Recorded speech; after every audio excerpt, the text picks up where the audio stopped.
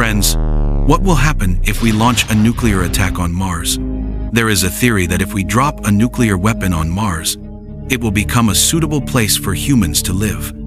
But if this theory is proved wrong, then there can be terrible consequences of a nuclear weapon on Mars. You know that a nuclear weapon is capable of destroying the entire city. The bombs we use on Mars will be 1,000 times stronger than the bombs used in World War II.